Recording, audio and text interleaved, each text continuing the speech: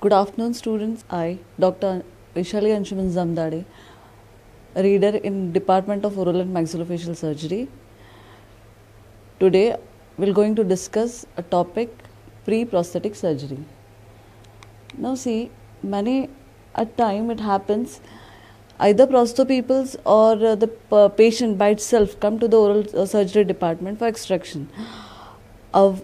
When you are going for extraction, when you are extracting the tooth, after extraction you are supposed to feel the bone. If it is smooth, it's okay, but if any bony spicules are there, you are supposed to find it out. If you leave it like that only, so what will happen after 8 days? At the time of extraction, you give the antibiotic, anti-inflammatory, patient won't complain of pain and anything. But after 7 to 15 days, patient will come with a severe pain. What does it indicate? It indicates that the spicule which you had left over, that causing an pain to the patient. So this type of things, when the prosthopeoples are going to give the denture or any prosthesis to the patient, that time what happens? This spicule can cause pain to the patient. So to avoid that, what we are going to do, we will give the incision in that area and we will reduce that spicule. So what these surgical procedures are said to be? These procedures are the pre-prosthetic surgical procedures. What does it mean? See, pre-prosthetic surgery is the procedure which is carried out on the hard tissue or the soft tissue and to remove all these problems or the protuberance of the bone and the pathology which are present on the bony or the hard tissue or the soft tissue to gain the retention and the stability for the prosthesis. So how we will proceed for that? So these are the various procedures which are carried out. See, first is the alveoloplasty, second is the refreshing the alveolar ridge, then removal of the undercuts or the reduction of the tuberosity, removal of the pathology. Multiple things are there, but one by one we'll go to the procedures. See now, what is primary alveoloplasty? What does it mean? Just now I had explained you. Whenever you are going for extraction, after extraction, immediately at that time only we'll go for the smoothing of the alveolar spicules. It's said to be the primary alveoloplasty. See, in this what happened now, we are doing the surgical procedures, but it is very conservative. After, we are not reflecting the flap. Just after extraction, wherever you are getting the spicules, you are smoothing it, either with the files. Mostly we are using the files only. Then bone files. After smoothing that, we used to closure. We will do the closure with the help of the sutures and all. Next, see, in this, there is no any.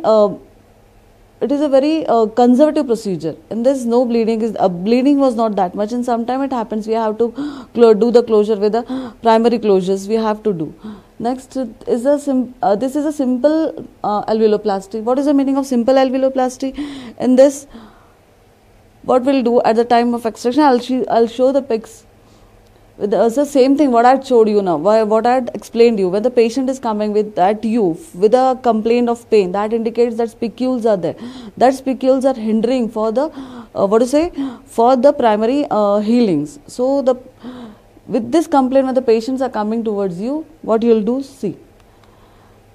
In this simple alveoloplasty, you'll give the crystal incision. Before this, what I want to tell you, see, pre-prosthetic surgery is, initially it was not there. Means initially, one American dentist was there. He had first given attention towards the full mouth preparation before giving the prosthesis. Again, then in 1876, he had also asked us to see in the oral cavity before giving the prosthesis, if any protuberance are there on the alveolar ridge, you have to remove it out, because this will cause an hindrance to give the prosthesis. In the first picture, you are giving the crystal incision. After giving the crystal incision, you have to reflect the soft tissue. After reflecting the soft tissue, you will feel the bony protuberance or the spicules that you have to smoothen out with the help of filers if the protuberance is very big, or the large tissue is left, or the bony spicules is big in size, that time we can use the rotary instruments also. And then this is the primary closure. This is the picture. This is the clinical picture of a patient. You also see all the protuberance are there, which we had given the crystal incisions.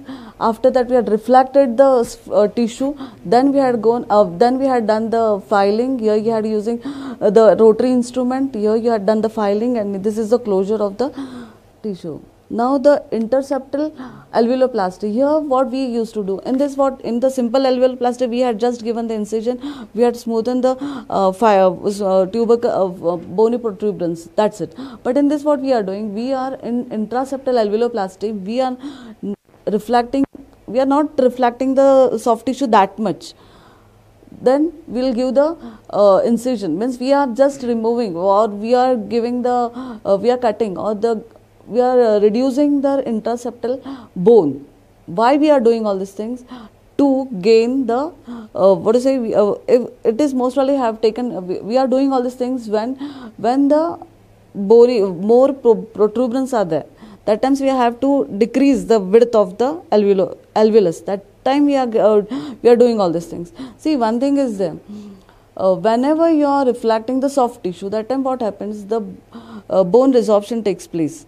Most of the time, when the periosteum is separated from the bone resorption takes place. This resorption of the bone is taking place in two phases. One is the resorption of the bundle bone, and another phase is the deposition of the cancellous bone. Now what happened? Woven bone. What happened? This procedure is carried out in the normal way in all the patients, but in case of edentulous patient, or as we grow older, what happens? The blood supply to the bone is reduced, and so the physiological procedure is also very less, and so that's why deposition is very less. So in case of geriatric patient, what happened?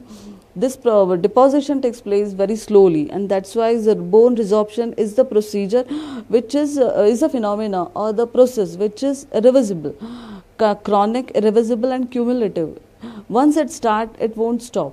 So it again, if the patient is having some pathological features, like if the patient is suffering from the periodontitis, so in this case also the bone resorption is tremendous. So in such situation, we cannot give the prosthesis. How the prostho people can give the prosthesis? Because it required retention and stability. How that patient will, how that resorbed bone will give the stability to the prosthesis. So for that thing, we are following the preprosthetic surgical procedures. Now in this also what we are doing, we are collapsing the buccal plate towards the lingual side. Here we are doing all these things by cutting the interdental bones, either by burr or by ronger, and then we are again filing it. See, in this procedure, in this you can see the buccal cortical plate is fused towards the lingual cortical plates. That means what? If the patient's maxillomandible is like proclaimed, we are inserting it inside. Clear? This, after doing all this thing, this is the closure. Last picture is showing the closure. Now, this is the intercortical alveoloplasty. In this, what happened now? In initially, what we had done, we had given the incision. We had cut the bone in the interseptal region. Here, what we are doing, we are giving the incision in here canine region. Both the side in the canine region, we are giving the vertical incision. Now, also, what we are doing, we are not reflecting the flap too much, just little. Why? Because once you'll reflect the flap, once you'll separate the bone from the periosteum, again the bone resorption will take place, and that we don't want. So that's what we'll do. We'll just reflect, little incision will give in the canine region, both the side. Then after you'll fracture that buccal cortical plate, and you'll compress it towards the lingual plate. But if sometime it happens, it won't work, or sometime it fails. So what you'll do? You can use the chisel, or you can use the burr also. After doing this, you can compress this towards the lingual cortical plate, and then you can give the suture. Then secondary alveoloplasty is the alveoloplasty which is done while the prosthesis had been given. This procedure is carried on if the patient had come along with a complaint of the pain, what we had initially discussed. Now the remaining slides or the remaining topic will continue in the next lecture.